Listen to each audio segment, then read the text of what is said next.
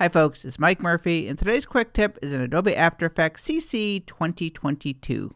In this tutorial, I'm going to show you how to use the Composition Flowchart. If you have an open composition, you can come up to the top menu, click on Composition, and then select Composition Flowchart. So just hover your cursor to one of the edges and just pull it out so you can see everything in the Composition Flowchart panel. To change the view, you can right-click or control-click anywhere on the panel and select one of these options here. You can also come up to the hamburger menu and select the same options here. Or you can come down to the bottom where you will see these tools, and if you click on this last one, you'll see Flow Direction. If you click on that, now you can select one that you prefer. For me, I like this one right here, right to left.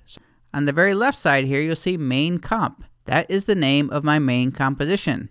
If I came up here in the project bin and changed that, Mike's Comp, you're going to see it's going to change to Mike's Comp so I can identify what this composition flowchart is showing me. If you click the plus, that's just going to hide or collapse everything under that composition. The same if you do it under a pre-comp, it's going to hide all the layers. Click the plus again to show or expand everything. For this first column here, if I click on any one of these, that is going to highlight that layer in the Layers panel. So if I select everything here, you can see everything is highlighted in the Layers panel.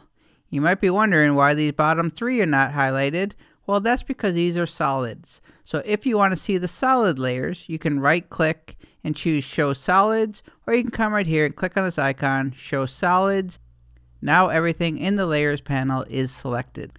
This next column, if you click on that, is going to show you where that file lives in the project bin. So if I select everything here, now it's going to highlight everything in the project panel. Moving to the right, I can see all of the pre-comps that I have under this Mike's composition, along with each of the layers in each pre-comp. And if you ever want to open something from the flowchart, all you have to do is just double click on it, and that will open that pre-comp. And if I click on a layer, you will see that it gets highlighted in the flowchart. If you want to temporarily move everything around, you can simply click and just drag the boxes anywhere you want. And if you make a mess, you can just right-click or control-click, choose Cleanup, and that will put everything back to the default. If you only want to see the comps and pre-comps, maybe the layers are distracting, just click on this icon right here, and that will only show you the comps and the pre-comps. Click it again, and that will expand everything so you can see all of the layers. And if you ever want to see all of the effects that you have used in a composition or in the pre-comps of that composition, just come down here to where it says FX. You will see it says Show Effects. You can also go to it if you right-click, choose Show Effects, and now it's going to list every effect and where it's located. If I just double-click on it to open that, I go to my Effect Controls. There are those effects. And when you're done and you want to close out the flowchart, just come up to the top menu, click on the hamburger menu, and choose Close Panel. And that is how to use the Composition Flowchart in Adobe After Effects CC 2022. My name is Mike Murphy. Cheers.